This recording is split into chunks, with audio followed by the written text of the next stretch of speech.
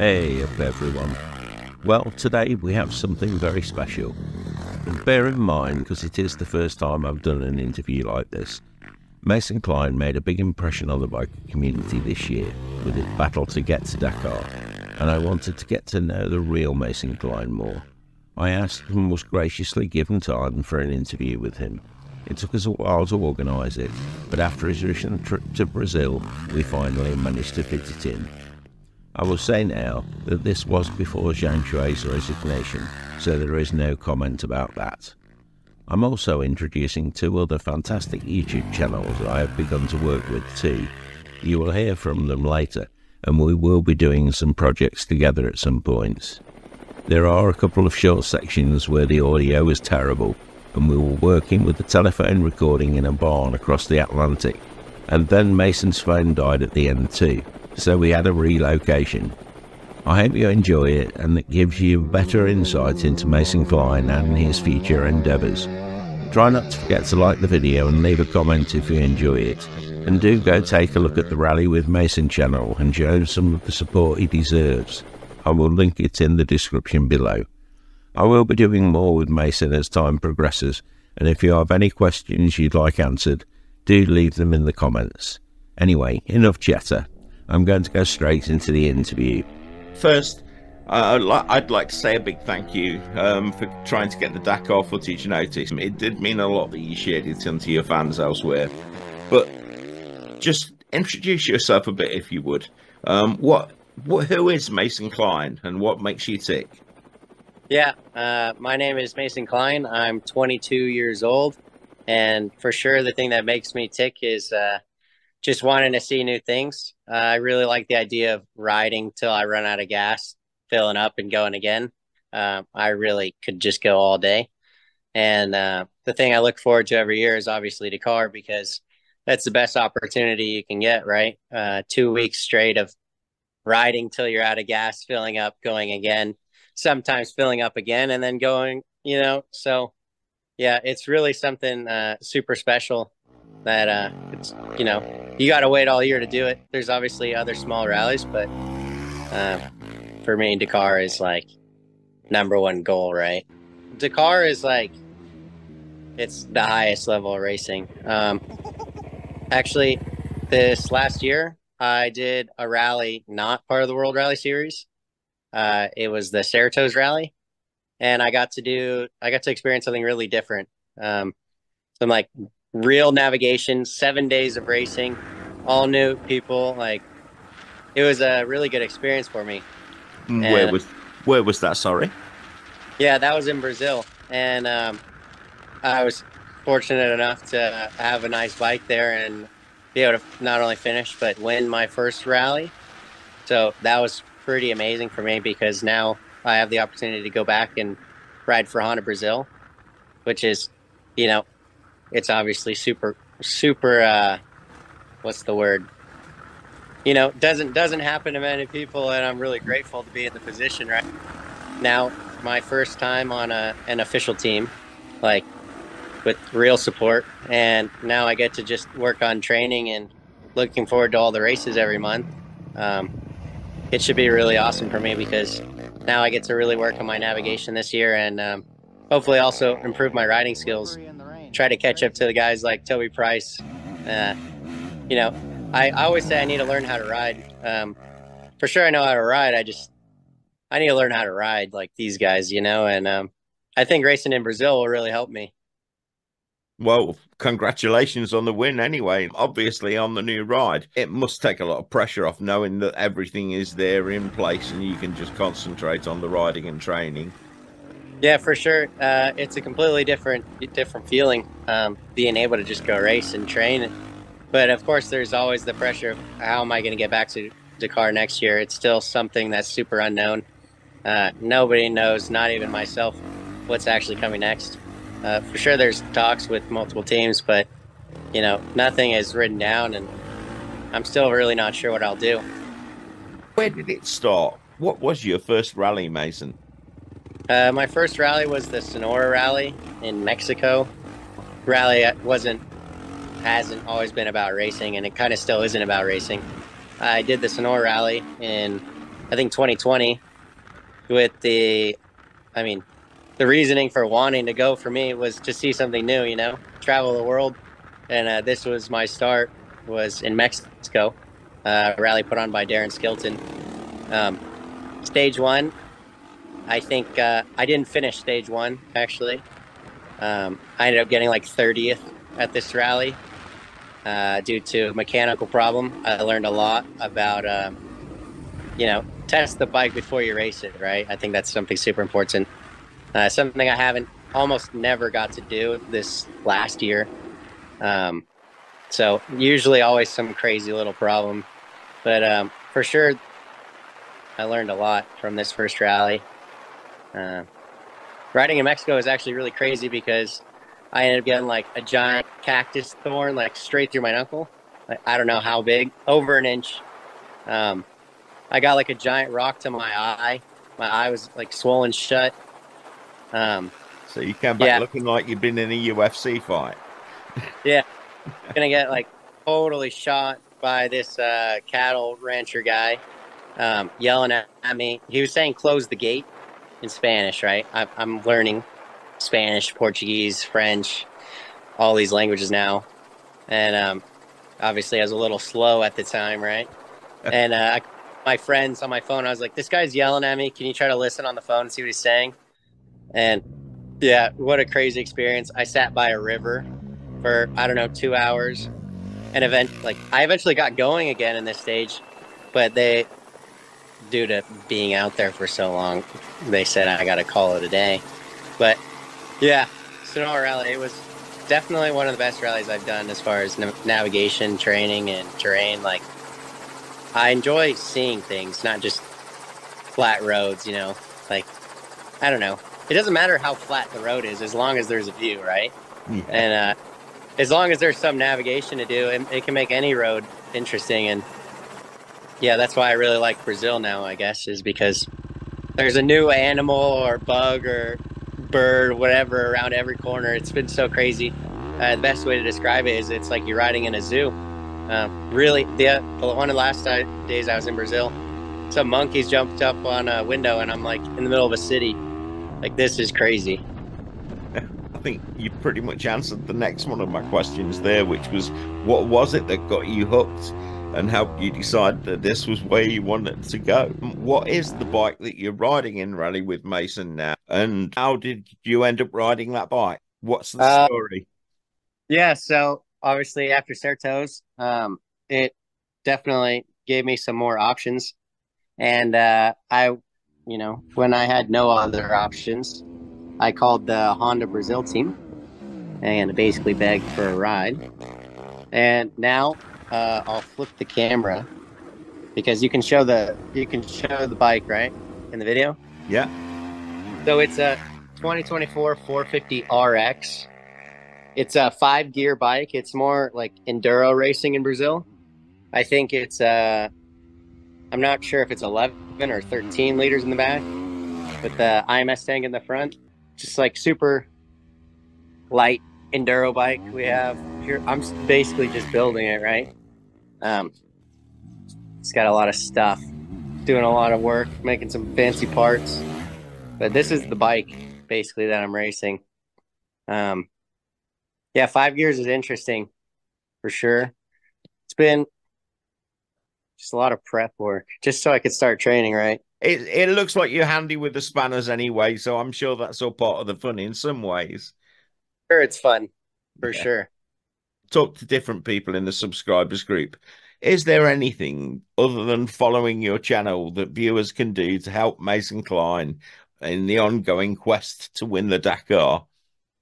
Well, besides subscribing and following, obviously watching the videos is pretty good. My videos aren't the best, I guess, like as far as like I don't know the word, but people don't watch all the way through, right? Like they usually click off the first couple seconds. That's like my bad.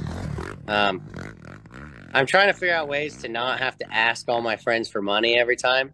For sure, that's part of it. That's the only way it works, right? But you know, I don't know. I'm not sure how I want to try to continue racing. Like, as far as getting the funds to get to the race, you know. Talking about how you do things in the future, again, there are bound to be changes of direction at different points to make that final goal possible. Where is the best place to stay in touch with you? Via the YouTube channel, Instagram, or on the various Facebook groups that you're involved with? Yeah, for sure. One of the things that I post the most frequently on is my Instagram. I try really hard with the YouTube, but sometimes I don't even know if I posted my Dakar stuff yet. That's like a good question, right? You haven't. I'll tell you that. I'll tell you the answer to that. You haven't. I would love to see some of it as well. We try to record a lot, but obviously most of the time, this time my dad was actually working on the bike, right? And so for sure the quality content was not as high. We didn't expect to have to rebuild the bike like from the ground up every day. So obviously, and the internet this year, the first few stages was terrible. Like, it was really hard for me to get like Instagram posts out because obviously I'd be riding most of the time or asleep. I'd be up all night still coming in, and obviously I was trying really hard to get stuff out, but it was just not possible. My dad, he probably did like 3 or 4 days straight no sleep. He was probably pretty happy when I was finally out of the race. Then we just got to watch the race. That was nice. Following along to the end, supporting my friend, the Indian rider, Harith Noah, riding with TShirts. He killed it. Super proud of him. It was a fantastic ride. Ross Branch was far from happy, shall we say, and felt like he was delayed. I think it was the second to last stage, the big one. Now, I know you weren't racing then. Do you know who it was that delayed Ross Branch? I will understand if you don't want to answer. No, I don't really know what happened, but I would say I would be pretty happy if I was Ross, because, you know, considering he was one of the few riders to get, like, I don't know, I think he got 40 minutes back on stage 1. He won the first stage by over 10 minutes. Pretty impressive. So if anything happened, I'm sure it was pretty evened out. Yeah. I would be really proud to be Ross too. And, you know, the year before, Ross, I think, was the only rider that actually waited for me for my big crashes. So you can never be mad at somebody for waiting with other riders to make sure they're okay, right? No.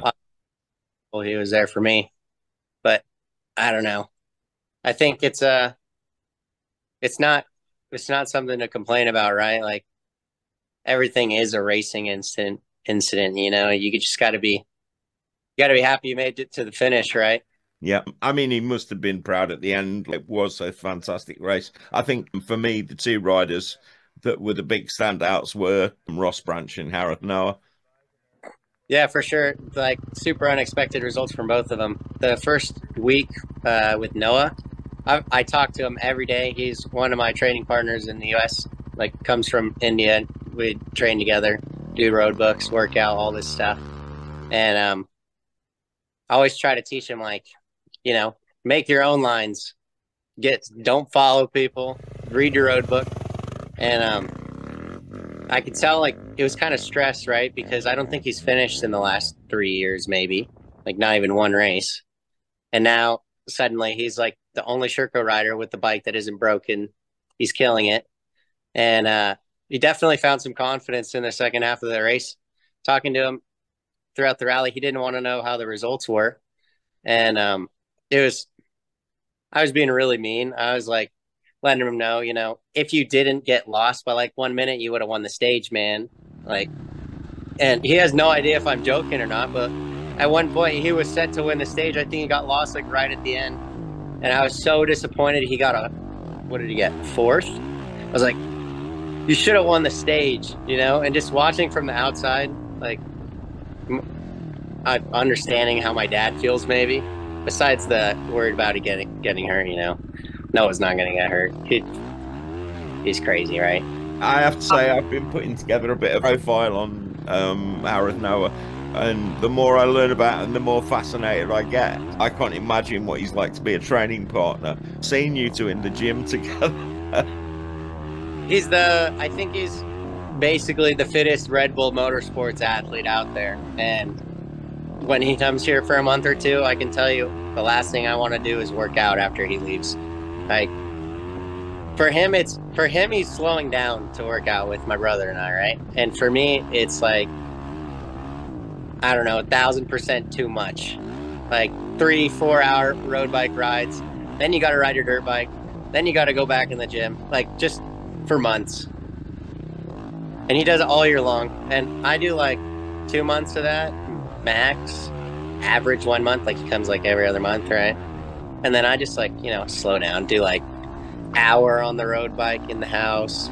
I go to do gym stuff, but not like, when he's gone, I would say I focus more on strength. And when he's here, we focus a lot on endurance.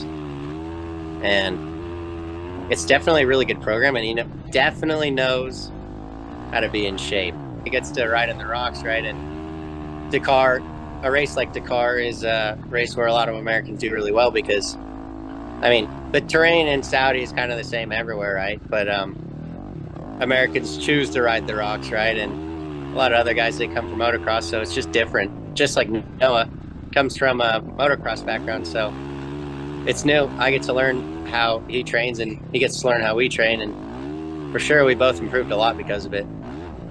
And that's what it's all about, learning, isn't it? I mean, we touched on KORR racing earlier, but could you explain a little bit about how your family fit in? That is, again, it's something that I think came across while we were covering the Dakar, that it really is a family concern. Yeah, so KORR is the same, you know, it's short for Klein Off-Road Racing. My whole family basically races. Even my girlfriend, she has more AMA #1 plates than me in America, right? So everyone around me has done a lot of racing, and at a high level, right? Yeah. I think it's really good that we're really close because, you know, growing up, it's always just been my brother, my dad, my mom. Like, we do all the work ourselves. You don't pay someone else to do it. We all know how to do every work or fix anything on the bike, right? And when you start talking about like being on a team, it is definitely makes you kind of nervous, right? Because now you have to trust somebody else to touch your bike. Normally it's like, do it, or I don't do it, or my brother doesn't do it. Like, who knows if they did it right? Like, bringing my dad to a race like Dakar is really good for me because I know that if I have a problem and I say something, he's going to make sure it's fixed. And with other people, it's more like, you know, there's always the risk of, I don't know, maybe we can fix it. I don't know. My dad, it's like, no, we'll change the part because, you know, we already spent $100 grand to get here and we're going to make sure the bike is new every day, right? And things like this are really important for like the confidence of me, right? I think the mental is really important. And when you leave out every morning worried if your fuel pump's going to go out or, you know, things like these, it really makes it hard to go the right way and read your road book, right? So this year I had almost zero stress, no matter what the problems were. I was never mad. I was never upset. I was just like, this is how it is. And I know that people working on my bike did everything they could. And in the end, it was normally some electrical problem, like with the computer of the bike, a wire broke, or yeah, in the end, finally the crank bearing went out because the bike was just revved so far to the moon through the dunes. Like, you know, it was nothing anyone could have fixed, actually, besides, you know, a little bit more time before getting to the car. I have to say, I did say when I did the very first of the Dakar videos this year that I thought you were very brave to push the engine as far as it had been pushed. Yeah. Going on, many of the viewers will, I'm sure, have seen the Rally with Mason channel. Who gets to ride on the Rally with Mason channel with you? Well, I do. Okay. Normally, it's like if I remember to record, and if I don't remember to record starting at the beginning of the day, then I just like don't do anything all day, right? A lot of it is normally just my training with other people because obviously when I'm training by myself, or not by myself, but like a normal training day is normally not pull over and get your phone out. But for sure, we do switch, like opening, like navigators. Like maybe every 30 kilometers, someone else opens. We do like back and forth stuff. So I will get a video of someone riding by. Yeah. But my YouTube channel is normally like fun. Like this is how I train at, you know, more understandable pace, I hope. Like I just try to show what goes into actually training. It is the same as training. I just, you know, try to show it off more when I'm actually with other people. And who are the people that you ride with? For sure, everybody's allowed to ride with me, but it's more often like friends. You know, I have this thing on my website. It's like a ride day, right? There's $500 to get to ride with me. But I mean, everybody's invited, right? I think the main difference is like when I offer road books to people for training, it's the real question is, do you want to do road books or do you want to learn how to do road books? Yeah. Give me is no problem, right? Like I don't mind sharing, but when you spend a whole day trying to teach somebody how to do it the right way, for sure that's time consuming, right? And those are also the things that I try to post. Like I try to share and teach people the way I do it, but I think a lot of people, they just want to go fast. Like my brother is a perfect example. For sure he can navigate. I think anybody can navigate if they just slow down, but that's something that needs to be taught. Like if you're already a top level racer, like, you know, one of the best in the country, right? And you have to slow down, I think it's really hard for people. So coming from me, I think it's kind of crazy because, you know, I'm really well known for not knowing how to slow down. Like my brain or my talking or like, you know, in general, I need to slow down. And yeah, for some reason, I just understand how to slow down, I guess. It's kind of funny. Day, actually, I'd never thought about it that way. You think about racing, it's all about going fast. But obviously, going fast and missing all the waypoints is no use for anybody in a rally. Yeah, for sure. Something we like to say is you can be fast, but if you're going the wrong way, it doesn't matter how fast you are. You know, like going fast the wrong way doesn't really help, does it? No. What is your favorite bike? What's the favorite bike you've ever ridden and why? And I choose the word favorite carefully. It might not be the best bike. It could just be the one that you like gelled with. Gotta be honest, I don't remember riding too many bikes in my life, right? Obviously, I've only ridden KTM since this year. So it's been it's going to be between the KTM brand, obviously, because that's all I really know. The 500 has been a pretty like reliable bike for sure. One that can do everything from extreme enduro to, you know, dual sport. Like for sure, I'd definitely recommend that bike. Rides for rally training, right? So it's a bike that'll go forever, in my opinion. And again, I touched on it earlier. It's like, do you realize how much of an impact you had on people who wouldn't normally necessarily follow the Dakar this year? No, for sure. Obviously it hasn't been like an internet thing this year. Like I don't even think I watched the Dakar recaps on TV yet. Like I don't know. This year's been pretty fast paced. Like it's from Dakar straight to the next thing, right? Yeah. It's been hard to know what's going on. Well, I can tell you certainly from the feedback that I've had on my channel, there are people that used to follow the Dakar, haven't for years, and have been drawn back in by the Mason Klein story. My audience dropped dramatically at the point where you dropped out of the rally. For sure, I've heard people say this before too. Like a lot of people have actually told me they stopped watching after I had the problem. So yeah, it's been pretty crazy. Yeah. Why do you think it is that your story resonates so much with normal bikers? Well, I don't think anybody has like these.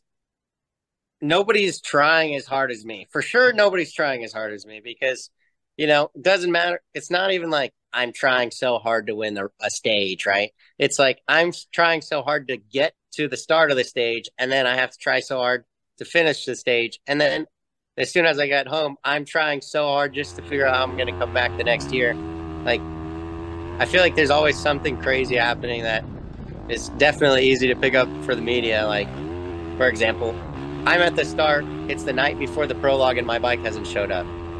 It must have been a challenge. Yeah. I get to the start of the prologue and I realize I might not finish the prologue. I didn't really put that much gas in my bike because I don't know how much gas this bike uses compared to the that I've ridden. So I probably won't finish the prologue. After all this, well, I'm probably out right now in the prologue. So anyways, it was fun. That's a bummer. It's pretty gnarly being me. At least at Dakar. I mean, for sure, I have it really good, right? Like, you know, obviously everybody wants to be in the position to be able to go to Dakar, especially me, right? But I don't know. For sure, I'm all in, and so is my family. Like, we put everything we have into go and race. It would be nice to maybe do something about family in future. If you're up for that, you've talked to your partner and your brother. Can we get them all on camera at some point and do a Klein family focus? Yeah, for sure. It'd be definitely interesting. I think my family definitely deserves more recognition. Actually, the 2023 Dakar, we did some filming for a movie called Les Dakar. It's by a French producer. I think you could look it up right now. It's not out yet. I think it'll be out in October. There's like supposedly 4 main characters, and I think I'm the opening. So pretty excited for that. It's like that'll be interesting. I'm really excited to finally see it come out because it's like the story of Dakar and what happened last year. So I want to see it, and I was there, right? And for sure, when that comes out, that'll be cool for everybody to watch. For sure, people will understand. Obviously, keep us posted. Let us know when it's out, and we can all have a look. And we've seen you riding endless trails. Do you ride on the roads much? At home or in the race? At home. Well, I can tell you, when I'm done riding, I'm normally done, right? Like, I ride dirt bikes for the fun, right? I'm definitely a kid, right? Like, I could be lazy sometimes. And sometimes the option is 10 minutes on the highway or 30 minutes in the mountains. And I'm just like, yeah, let's go home. You know? So those are for sure the times where I choose to go home, but it's definitely not fun for me. I just do it to get it over with. For me, the fun is being in the trails, and I do a lot more single track and like whoop tracks than I do, you know, open desert and flat roads now. I've watched some of your training videos, and it does look an awesome place to ride. I mean, you've talked about a few people, but in your ideal world, if you were given a 3-rider team, who would you choose as your teammates? For sure, I'd go me, my brother, and Noah, because Noah would make sure that my brother and I know how to ride, and not like how to ride, but like, you know, we'd be able to ride because we'd be in shape. My brother would teach both of us how to ride, and the 3 of us would probably get the overall podium because, you know, I feel like if you actually work as a team and you actually read your road book, it's probably easy to win Dakar because, you know, I don't think a lot of people do that stuff. I don't think they read the road book.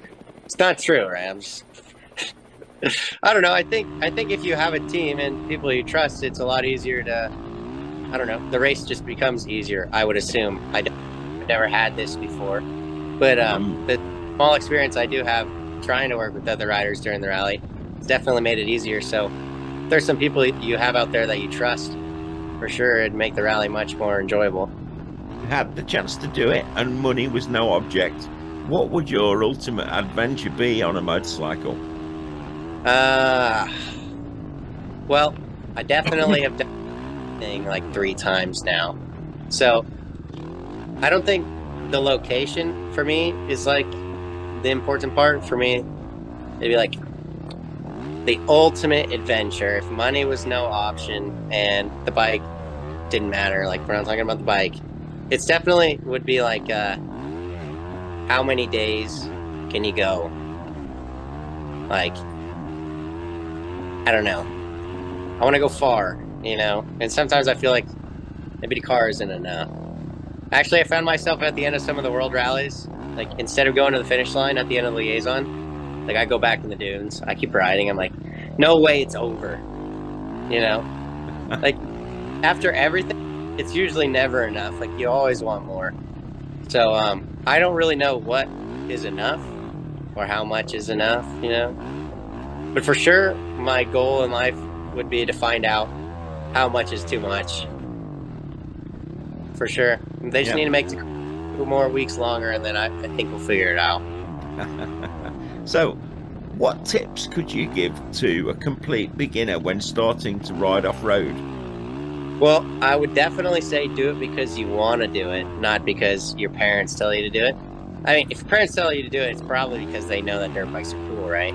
But if you ever feel like you're being pressured to do it, you know, that's definitely not the way. For sure, there's a lot of kids that get burnt out early. And I really think rallies, the idea of not having to race, you know, is nice. But the idea of racing every weekend and having an excuse to be on your dirt bike is also nice. For sure, everything you can do to keep it fun.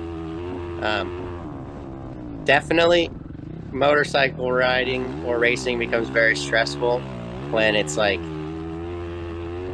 I guess this is the first time it's ever been my job, right, is this year. But these last few years, everything I did, all the stress of like trying to find money, it's really stressful trying to figure out how you're going to raise so much money in so little time. But in the end, if you're doing it for something like that you actually want to do, it's definitely worth it. And I know, obviously, you have to be careful with some things that you say sometimes, but given the choice, what would your next Dakar bike be? Well, right now, I'm pretty sure Honda is like the #1 bike out there, I guess. Of course, I don't mind doing it like on some bike that doesn't exist and never existed before. But I think at the top of the list would be to try it on a Honda, right? Yeah. I think it's been proven it's one of the best bikes there, and I already ride one in America now, so I don't think it could hurt to ask for that. I mean, going back to this year, many of the Kove interviews did look very staged. Now, to a certain extent, I'd say that is to be expected. And there are obviously language barriers. But how big of an impact do you think that Kove could have on the market? For sure, if Kove kept going at the rate they were going, they will be really big. The thing about the stage interviews is really funny, and I see how it could seem really fake. But all my answers to questions are like, the first time I rode the bike, everything was always genuine. Like, it's just they always have the camera out, right? Yeah. And you can't say anything without it being on video. Like the team manager of the French team like came over. I thought he was just trying to be nice, you know, shake my hand. They had some like, I didn't even know there was like a guy taking pictures like hiding, and they posted it, and I'm like, dude. So for sure, it's, I mean, they're recording with the purpose, right? But nothing that I said was like, nobody told me to say anything. I just want to make that really clear. Like, I wasn't insinuating that at all. Like that, if that's how it came across, it was just, it's interest. Is the CEO as genuine as he comes across? From what I've been heard, from what I heard through translations, for sure, he's super cool. It definitely has some crazy ideas. Like on the bike that I raced, the sprocket. I mean, I'm sure it exists in other bikes, right? But I've never seen it on a race bike where the cush hub is connected to the sprocket. Like a lot of little things that just make a lot of sense, right? I mean, if you're a race team, as a normal consumer, right, you don't want to replace a whole cush drive hub with your sprocket, or just because you need a sprocket, right? Like all the little things. For sure, he has the right idea to build a good bike. It's just the execution. Everything takes time, and there's just not enough time, right? Well, he's taken a lot on as well with the World Supersport team as well, hasn't he? Yeah, for sure. Yeah. It's just interesting obviously you've met him in person, and so you get a different view to how we see things from the outside. Yeah, for sure. He's super genuine, and being around everybody was really nice. And the enthusiasm they had, like, when the bike would turn on one morning. Okay, so I went to bed. They put a new motor in. My dad had to like make me go to bed because I was like, well, I want to see what you guys do because just in case something breaks, I want to know why it broke because I'll probably know why it broke if I watch you work on the bike. And, I woke up the next morning. The bike still wasn't running to the same problem. If I would have stayed up all night, I would have got out of the desert a lot faster the next day. I just need to make that clear, right? Because they did this thing and they tried to explain to me what the problem was that made the motor break that day. But they were like a little tired, hadn't slept in like 3 days at that point. Anyways, when the bike did wake up or turn on like 30 minutes before my start time, and I was all finished with all my gear on and the bike still hasn't ran in a day. When it turned on, you should have heard him. Like, he was like, you would have thought someone got hit by a truck. He was just screaming like he was so excited. It was crazy. He definitely likes dirt bikes, which is cool. Yeah. Again, I first sort of did a video on them. It's well over a year now, and it was one of the things that drew me to him, that it was somebody that loved bikes that was behind the company. Yeah, for sure. It's important. If you don't mind, we have a question from Akeek from DatBikerDude channel on YouTube, Pakistan. Hey Jason, so over here we're seeing a lot of folks moving from heavy traditional adventure motorcycles to, let's say, rally or dual sport motorcycles. Somebody coming from your side, like, from an enduro or rally background. What is something that you think that those guys should keep in mind when they're riding or beginning, let's say, an enduro or a rally motorcycle? I see a lot of people like they have these big bikes like 700, 800, 1090s even. And they're like, but I kind of want to go on the dirt, right? But also I like to do like a lot of road. Something really interesting is like the Kove or the KTM or whatever rally bike you can buy. We're on the bike for 10 hours a day sometimes. And we have, the front tire is like a motocross tire. And the back tire is obviously not a full road tire, but, close to it. People are always worried about, like, their tires, It's kind of crazy. I think it's definitely better to ride a bike that's better for the dirt than for the road, If you're worried about, like, switching, Don't be so worried about... I think most bikes can go down the road. I think it's something super important, like... When I recommend someone to buy a bike, I say, buy the bike that can go in the dirt that has suspension, because when you get sick of riding on the road, you can just go in the dirt and actually have fun. I have many memories of an old DR600, which was an awful bike in so many ways. You could, like, rag it through the woods and then, like, tear down the tarmac, and it never complained about anything, like, except starting. It always complained about starting. Yeah. I had a permanent bruise on the kickstart foot. Yeah. Something that can... Most bikes can go down the road, right? And people that are trying to get into the off-road scene, it doesn't matter what you get as long as it has some suspension and some not road tires. Like, you can have fun. Riding an enduro trail, what do you think? Because it takes a lot of physical and mental toll on your body. So what kind of a training somebody should go through when they're riding an enduro trail? Well, something that's really important is like not getting angry, right? Like if you have anger issues, definitely not like a good sport for you, because when you make one mistake and you start getting frustrated and you're like in the heat of the moment, worried about racing, definitely can get to your head pretty quick, even if you're like normally a calm guy. So definitely the mental side is really important. I almost feel like fitness, okay, you have to know how to ride a bike, right? But fitness is like not even that big of an important part of going for 10 hours a day on a dirt bike. I think it's kind of strange, but it's really not about your fitness, It's more about like using the road book. I think that's pretty crazy, really.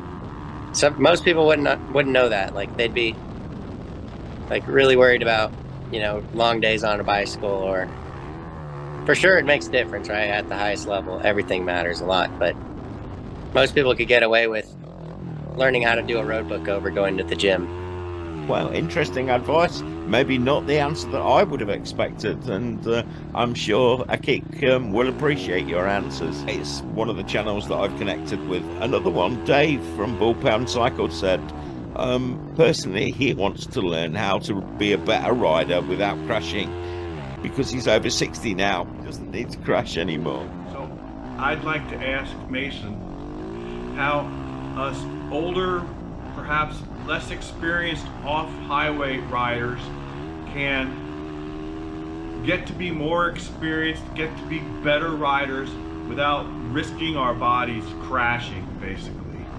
Are there special exercises, drills, places to go, anything like that, that would be geared towards the average or slightly less than average riders?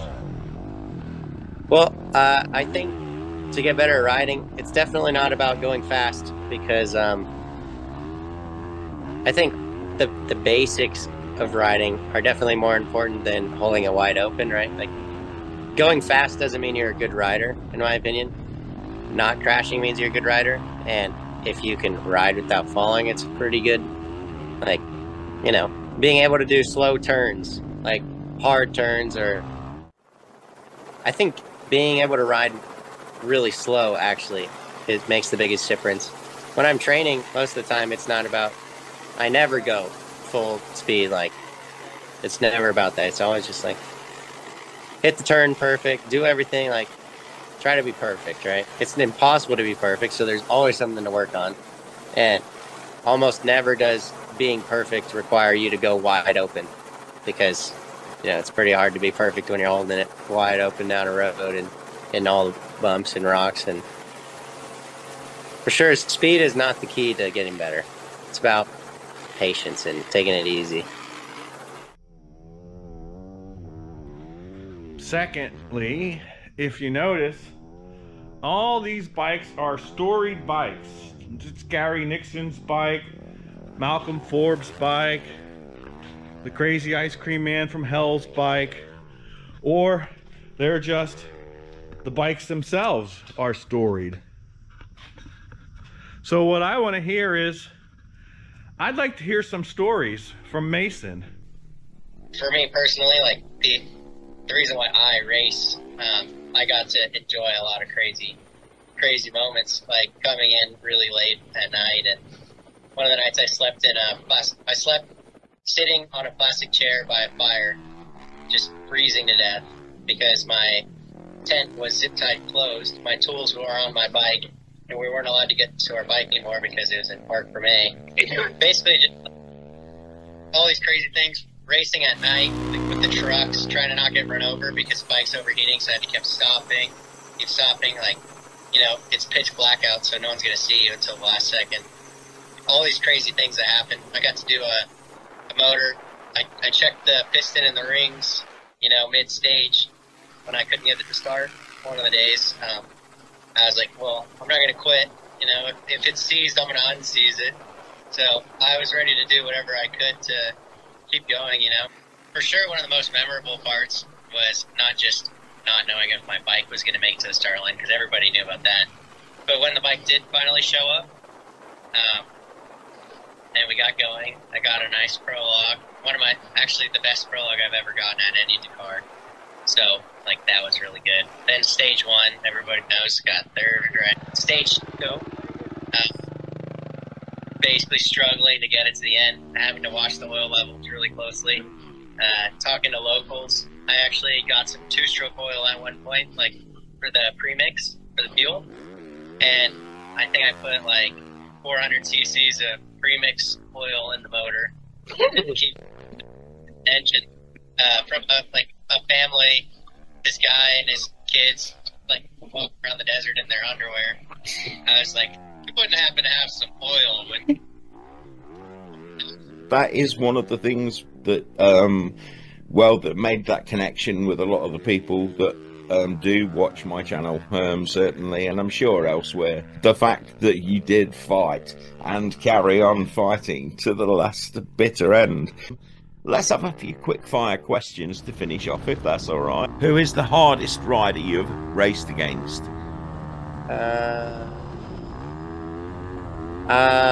My brother, because by him and you have to come home and know that you got beat by him, it's pretty hard.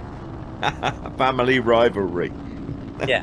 Who is the rider that you enjoy racing alongside the most?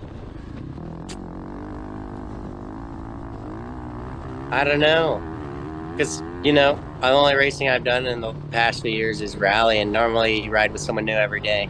Yeah. For sure, riding with Scott the last few years was pretty nice. It's someone like you understand how they're going to ride.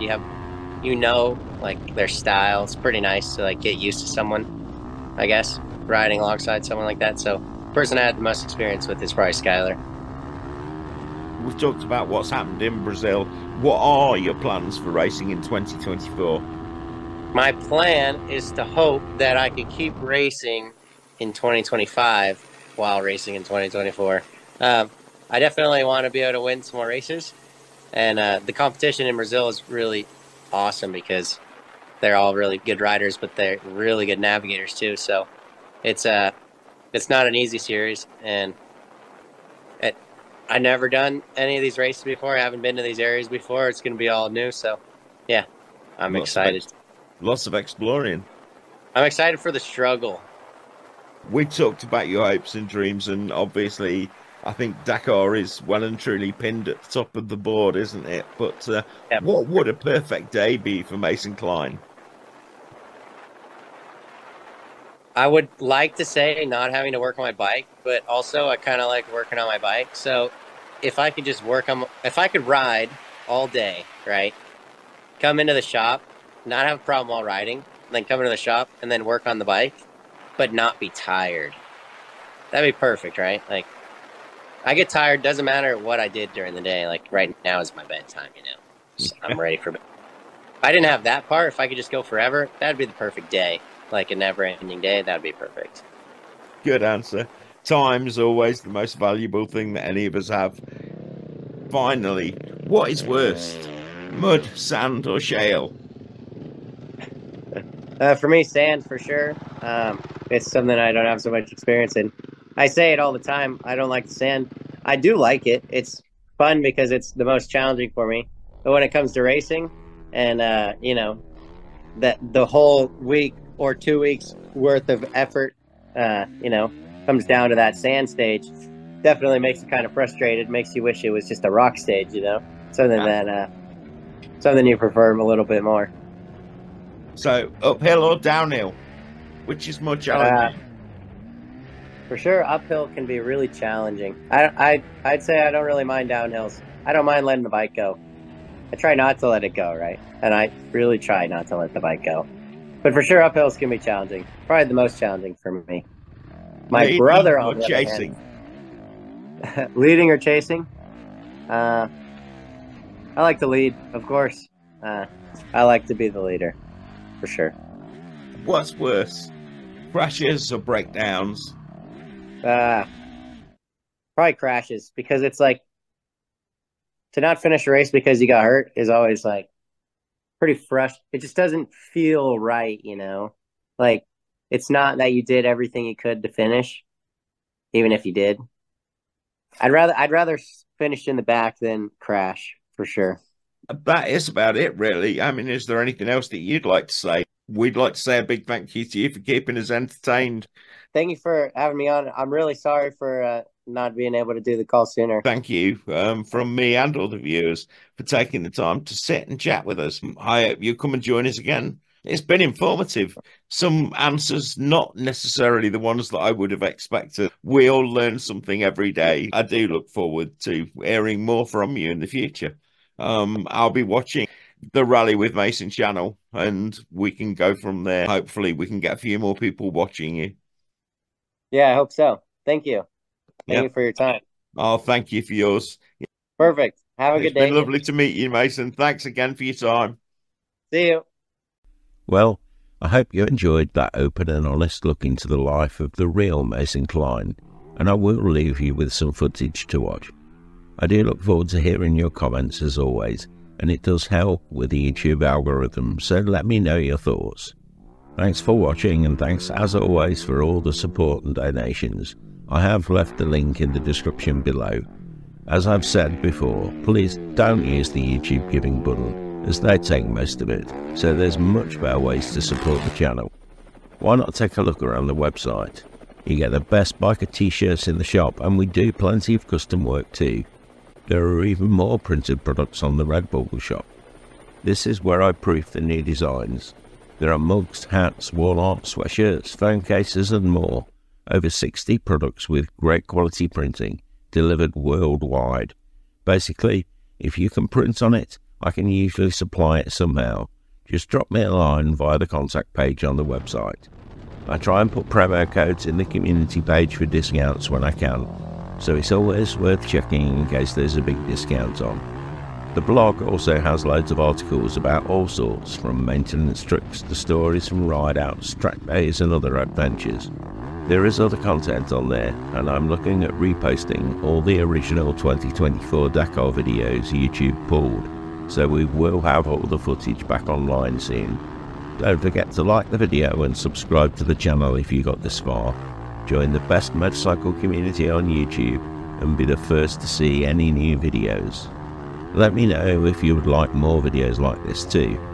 I know it's a debauch from my usual videos, but it was an opportunity to see the real person behind what was a heroic effort in the Dakar this year. Remember, keep your spanners close and your keys even closer. Ride free, everyone.